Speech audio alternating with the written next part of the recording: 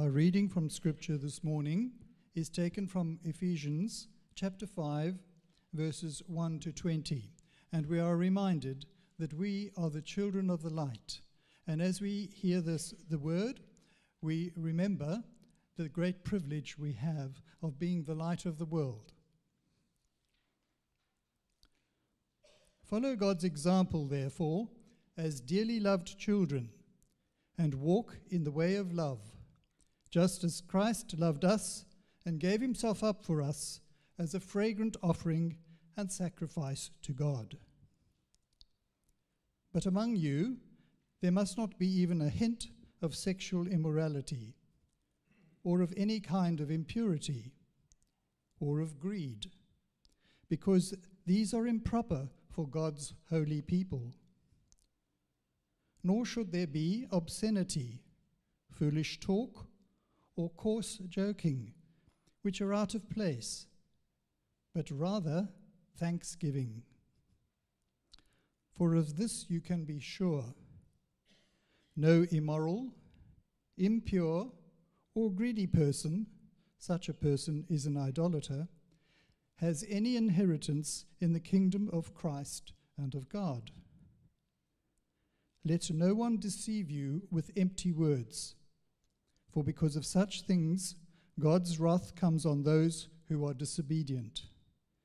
Therefore, do not be partners with them. For you were once darkness, but now you are light in the Lord. Live as children of the light, for the fruit of the light consists in all goodness, righteousness, and truth. And find out what pleases the Lord. Have nothing to do with the fruitless deeds of darkness, but rather expose them. It is shameful even to mention what the disobedient do in secret. But everything exposed by the light becomes visible, and everything that is illuminated becomes a light.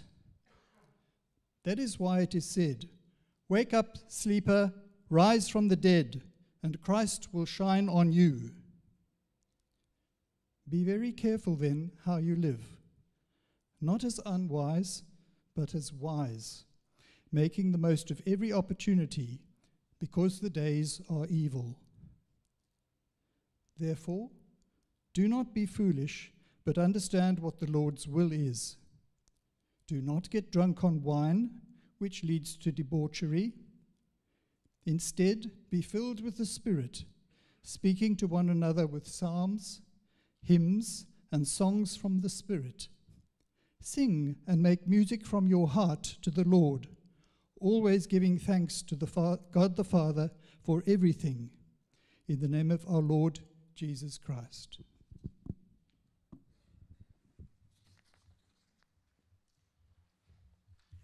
Thank you, Mike, for reading that. I love all 20 of those verses very much. Today, we're going to focus just on 3 of them, verses 15, 16, and 17. Let's come before God and let's continue in prayer. Father God, we ask and pray that your Spirit work in us, that we grow to make the most of every opportunity that you have given us. And we pray this in your precious name. Amen. A long, long time ago, many years BC, with BC standing for before the constraint of marriage. Before the completeness of marriage. A long time ago, many years BC, I set out on a very long road expedition with a friend. We headed to Karajini. We did a lot of youthfully, foolhardy driving on very remote outback tracks, doing some even more foolhardy exploits with the climbing that we did. The things that we did were likely foolhardy in any circumstances. Here's a few more little pieces of information. My friend didn't have his driver's license. I was the only one. I was still 17. I'd only just got my license.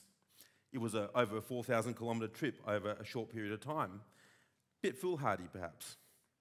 Also, my car. I went in my car, which was a not-so-trusty old bomb, a classic first car I'm sure you might have experiences of those yourselves. A two-wheel drive Mazda Capella, in my case, not suited for outback tracks. Also, neither of us had climbing experience. So, to give you just one story from this trip, there was one day that we did what's classed as a grade 5 hike, scaling down cliffs into the pool at the bottom of the iconic Knox Gorge. Many of you will have seen that lookout. We went down knowing that it would actually be physically impossible for us to come back up out the way that we were going down, but we assumed that there'd be another way out somewhere rather than spending the rest of our lives at the bottom. Grade 5 hikes are, I quote, only for highly experienced, self-reliant hikers with specialised skills, specialised equipment, and for those carrying emergency first aid. Well, how did we fare on those stakes? No climbing experience, no climbing equipment, not even a Band-Aid, not even a drink bottle between us. There we were. Now, please don't get me wrong, this was fun. This was a lot of fun. I acknowledge, though, it was foolhardy. I also say that since marriage, I haven't been permitted to do anything like it again. Are there foolhardy exploits in your past? Have you ever potentially triggered your guardian angel to have PTSD? I reckon you have. My guess is that we've all got foolhardy exploits of the past. Why not share a few of them over coffee, morning tea today? That would be great. Here's a harder question. Are there any foolhardy exploits in your present? Things that demand a little more reflection. And if you're going to talk about that over coffee, it might require a bit more disclosure. If you're really game, why don't you do that as well today, or perhaps during the week? Here is the main question, though, that I want us to ask today. Are we supposed to live our Christian life with a foolhardy fervour? Just to get on and do it without thought? Well, let me put that in another way. Are we meant to live boldly, exuberantly, with a youthful, foolhardy, can-do mentality without thinking of any consequences, without contemplating the implications of what we're doing? Are Christians meant to set outrageously ambitious goals to glorify God, assuming nothing could possibly go wrong because God would protect us, wouldn't He, if we're doing something for God? Well, putting it that way sounds a bit crazy, doesn't it? I hope it sounds at least a little bit crazy. Yet sometimes we can act, or we can feel as though we ought to act that way as believers. That we ought to be outrageously bold and ambitious and not thoughtful at all as to the consequences of our actions. Someone's coined this as a phrase, that we're meant to be living the BARG kind of way. BARG standing B-H-A-G. What's that? Big, hairy, audacious goals are to define us. The BARG way to live is forever chasing these big, hairy, these showy, glitzy, bold, audacious goals. BARG thinking normally happens without much contemplation of the cost. And it doesn't give attention to the planning that's needed, or doesn't really focus on the long haul. Indeed, it doesn't always, in fact, it rarely even thinks about whether the goals are best in the long term anyway. Are we to live our Christian life making the biggest, glitziest splash that we can without investing at all in thinking as to what we're doing and what the consequences are? Is that lapsadaisical approach to living our faith, is that what God calls us to? I mean, God does call us to be bold, don't get me wrong. Well, in Ephesians 5, the passage that was just read out, Paul spells out some bold, worthy aspirations for us. We're to be refined and shaped by this. There's nothing thoughtless in this passage. Paul urges us, believers of all ages, to become imitators of God. That's the beginning, chapter 5, verse 1. Follow God's example, therefore, as dearly loved children. Wow, what a high benchmark. Follow God's example. Walk in the way of love, just as Christ loved us and gave himself up for us as a fragrant offering and sacrifice to God. I do not want us to not see the importance of being like Christ in that boldness, that self-sacrificial living. There is nothing lapsadaisical, accidental, thoughtless about a life that's imitating Christ. There is costly sacrifice for others. And that only can happen with disciplined intentionality. But Paul gives us so much more information to shape us. Paul hammers home the same truth in verse 8. For you once were in darkness, but now you're in light. Live as children of light. A radical difference between dark and light. There's so much richness to this that we're just bouncing over at the moment. A command to live in a way that's not natural for our sinful being. And Paul has big ambitions for the Christian walk, and it's right for us to consider how these aspirations should play out in our lives. It is good to have ambitious goals, but as we do, we mustn't be naive or unprepared, because Paul doesn't just lay out the ambitions and leave us there. He gives us so much direction as to how we are to shape those ambitions. So please look with me again at verse 15. Be very careful then how you live, not as unwise, but as wise, making the most of every opportunity, because the days are evil. Therefore, do not be foolish, but understand what the Lord's will is. These verses are full of important advice, wisdom, teaching to shape us as we live our Christian lives. We're to walk the Christian walk in a certain way. Be very careful, Paul says. He's saying this to you and to me by God's Spirit. Watch carefully how you walk. That word carefully there is a word for accuracy and precision. It means be exact and meticulous of where you do and don't walk, how you walk. It means living the Christian life. It's not just about having these big goals and dreams and plans that we can cook up and that sound cool. It's about the details. It's about making sure that we're taking the care that God has called us to take about our Christian walk. Looking out, paying attention. Looking at others. How can we be Christ-like in this context? How can we speak the truth of God? How can we live the truth of God? How can we be Jesus in this context? We're to walk wisely, which means we live our Christian lives in not as the unwise would, but as wise would. What does it mean to be wise?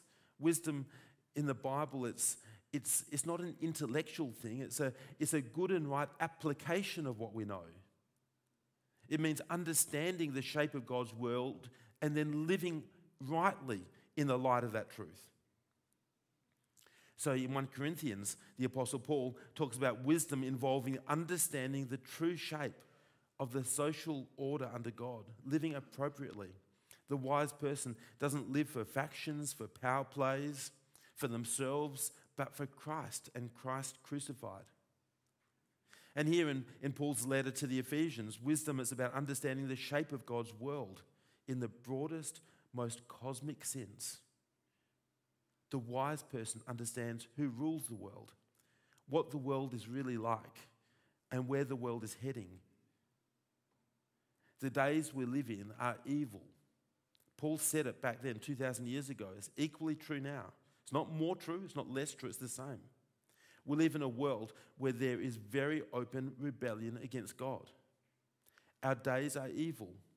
Our context involves Satan himself raging against God and his people. But his rebellion is temporary, is passing away. The truly wise person will not follow what the world calls wisdom. We will follow what God calls wisdom, because that's not temporary, it's not passing away.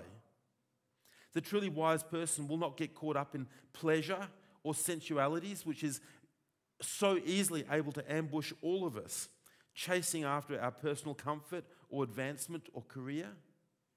Rather, the wise person will understand that the world is Christ-shaped in the biggest, most important sense. We'll live appropriately, making the most of the kingdom opportunities that surround every one of us. This phrase translated as making the most of in the NIV. If you've got a different translation, I might say redeeming the time. It's a commercial phrase, buying back something that's been lost so that we can positively use it, making the most of it. That's what we Christians are to do with what? Well, with everything, but here it's applied specifically to time. The time that we live in this world. We live in a time that's been described here as being lost, because the air that we breathe is tainted by a rampant disobedience to God. Our context is the godlessness and the hopelessness that Paul reveals that we've been saved from. And so earlier in Ephesians 2, verses 12 and 13, Paul says to us, remember that at that time, this is before you were believers, before you knew Jesus, remember at that time you were excluded from citizenship in heaven, citizenship in Israel, and foreigners to the covenants of the promise. You were without hope, without God in the world. But now, Christ Jesus, you were once far away, but now you've been brought near by the blood of Christ. This is a magnificent truth. What you were is radically different to what you are now. What you are now is radically better, infinitely better for all eternity. What joy there is in who we are now. And we need to reclaim the lost time in this world to help others to meet Jesus, to know that joy, and to be changed for all eternity, and not be captivated by the futile, evil purposes of our world. And who is to live like this? We, us, all who have met Jesus. This is for all of us, not just some. Our attitude to the world that we're in is to make the most of these evil days, to spend the time that we've been given for the purposes of God, for his plans. We're not to love and be captivated by the things of the world or spend our time blindly pursuing the things of the world. We're to enjoy them, but not to be captivated by them. It would be foolish to be waylaid by such temporary things. Rather, we ought to use the things of the world, including the time that every one of us has been given, for the glory of the Lord Jesus, for speaking the gospel, for living the gospel, for sharing the truth, for illustrating the truth, for journeying with people with Christ-like love and truth, in all the multi-dimension wisdom that God has showered upon us. We need to be people with good time management skills. Not time management in the way that the world thinks of time management. The ultimate goal of our time management is not to get things done faster or more efficiently.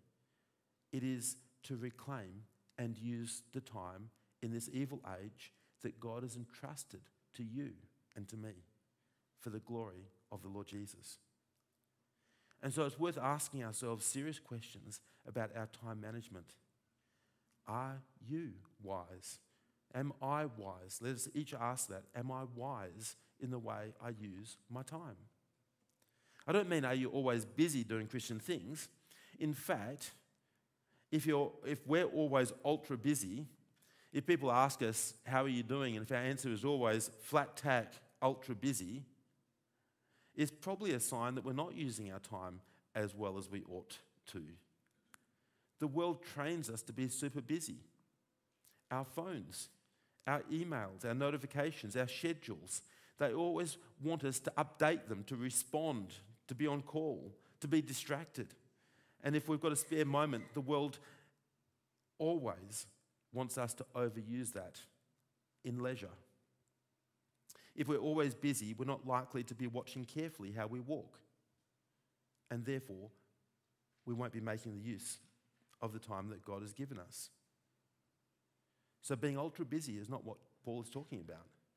Nor is being ultra chilled. Let's not go the other side. When it comes to the use of our time, always being super chilled because we're aiming so low with what we do that we've always got plenty of spare time and relaxation. That's not Paul's goal either. It's not his life. Just look at his example. It wasn't that at all. This is what God's call is.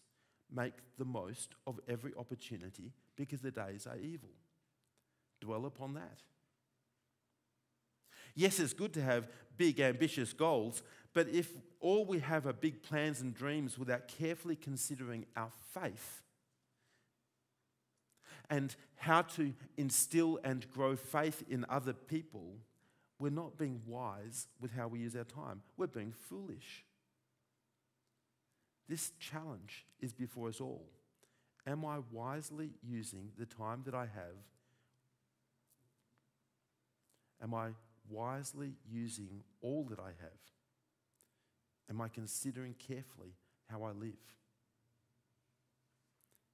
For example, Here it gets practical. Are we deliberately praying first before anything? I mean, we're in spiritual warfare, and God himself listens to our prayers, and God's Spirit is at work around us. We need to ask him to be at work. How futile it is to live as busy as we might be, as fruitful as we think we might be, if we're just doing it in our own strength. Let us be prayerful. It would be unwise to not be. I struggle with that. Why is it that most of us struggle with being prayerful like that? Are you deliberately making sure that you've got reasonable routines of sleep and rest as much as you can in your life stage? I definitely struggle a lot with that. Do you? Do you, under God, seek to control your life and your time, not letting pings and emails and notifications and tweets and TV and all sorts of other things stop you from loving and serving the Lord Jesus? Do you regularly review your walk with God and life in general so that you're shooting for the goals that God has made you for? Do you actually stop and spend time considering, reviewing, talking to others to help you to see the perspective of who you are and who you've become? Asking yourself how to put sin to death, asking yourself how to make the most of the day that you have before you. What about sexual purity? Are you actively doing that? Verse 3, we skipped over. But among you there must not even be a hint of sexual immorality or any kind of impurity or of greed, because these are improper for God's holy people. This is an important contemplation. This is something to shape us all, to live without a hint of sexual immorality. So let's come back to verse 15, our focus. Be very careful then how you live. Listen to God saying this to you. Be very careful in how you live, not as unwise, but as wise, making the most of every opportunity because the days are evil. God is telling us to be continually prioritizing the things that matter, not just the urgent things. And that often means saying no to some things so that we can say yes to the best things that shape what we do for the kingdom. Paul continues, verse 17, therefore, that is, there's another logical implication of being careful in how we live so as to make the most of every opportunity that God has given us. Therefore, do not be foolish, but understand what the Lord's will is. God's will, his purpose, his plan for creation, it ultimately involves summing up everything in Christ. That's the will that God has disclosed to us and revealed to us. In Ephesians 1, verses 9 to 10, these great words, he, Jesus, made known to us the mystery of his will according to his good pleasure, which he purposed in Christ to be put into effect when the times reach their fulfillment, to bring unity to all things in heaven and on earth under Christ. Can you see? Right even at the beginning of Ephesians, we get this magnificent picture of where God is driving the world. And here now, close to the end, we're told our place in that, making the most of every opportunity that God has given us. Page after page, including in our focus today, Paul urges his readers to grasp God's will. Doesn't just mean for us to intellectually understand what God is doing. We've only grasped the will of God when it challenges and shapes our daily life. We haven't got it until it gets us. It gets what we do.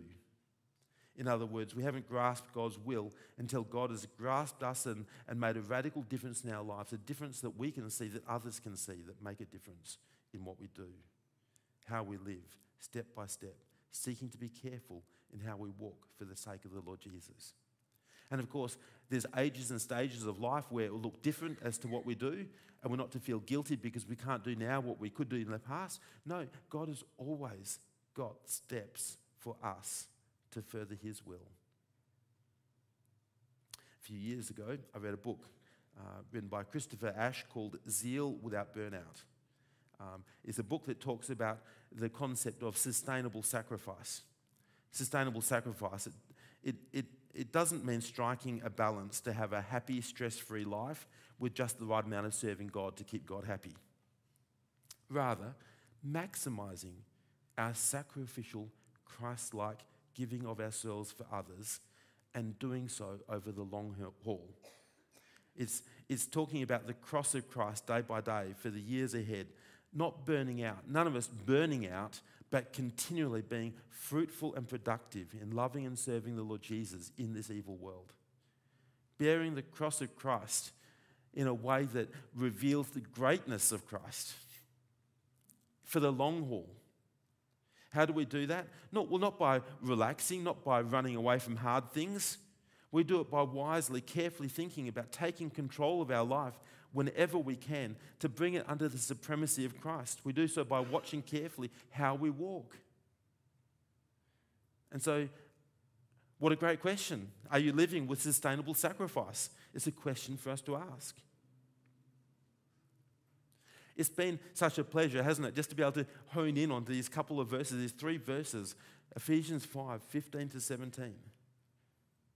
I encourage us to keep on meditating upon these truths from God's word. To that end, I've set you some homework. Yes, you just heard it. In your Newswaves outline, there's 3 pointy questions for further reflection. They're in the outline so that you can take them, so that you can read them. What changes in your life would result from a growth in wisdom? Ask yourself that day by day this week and beyond. How does knowing that the days are evil cause you to make the most of every opportunity? Reflect on that and be shaped by what God reveals to you. How will you respond better today, this week, this year, this life to knowing what the Lord's will is? How will you respond better to that? And as you reflect on these things, as I encourage you to do so, there's nothing foolhardy about how we're to engage with the reality people around us who don't trust in Jesus are going to a Christless eternity. Therefore, we are to make the most of every opportunity. We're to live wisely. The stakes could not be higher. This homework, this reflection, thinking through those 3 verses afresh, verses 15, 16, and 17, and keeping on being shaped by them, that is an immense blessing from God. For God has given us time to shape others for eternity. It is that important. Before we close, I've just got one more question. One more tangent. I could say a tangent because there's so many different directions we can go with these truths as we apply them. I just want to apply them in just one area. Here's the question. What are the implications of Ephesians 5, 15 to 17 when it comes to North Beach Baptist Church planting a new church? What are the implications? If you're in a growth group over this last week, most of our growth groups have studied this passage in the light of that kind of question. There are many implications, aren't there? Implications that leap out of this very text. Firstly, we will see church planting as an opportunity to be made the most of because the days are evil. It's an evangelistic and discipleship opportunity. There's a darkness to be combated with the truth, with the light. There's a candle to be put on a hill in a place which doesn't have candles or has very few candles in a large place. And here's another implication. We're to be careful in how we engage with that opportunity. Careful how? Well, careful to be God-honouring. What does that mean? Careful with the truth. We must be careful that we teach the truth, not some distortion of the truth, but the truth of God. And we must be careful how we live in the light of that, so the truth and love are in harmony. That they're the defining marks of a church plant, as they're to be the defining marks of us here in North Beach and us in our workplace and our home life. Truth and love must be fair, square, and centre. And although there are millions more implications, Just to mention one more, we will gladly live with the concept of sustainable sacrifice. It will be costly. There'll be all sorts of levels of cost in a church plant, including hard work, including tough times, including all sorts of challenges. But that's what we're called to. We're called to gladly live with the concept of sustainable sacrifice. We won't be thinking about ourselves. We'll be thinking about what God has made us for and how we can be faithful and fruitful in loving and serving our Lord Jesus. The passage we've looked at has direct implication to church planting, to church life, to our life. May we be shaped by the truth of God's word in ways that cause others to grow in things of God as we grow in things of God. Let's come together and let's pray. Father, thank you so much for this super helpful, super clear teaching from your word. We come before you to eagerly be renewed, refreshed, refined, and refocused in a life of sustainable sacrifice where you are exalted, where we live in the light of your greatness and shine forth your truth with joy, carefully and continually. And we pray this in your precious name. Amen.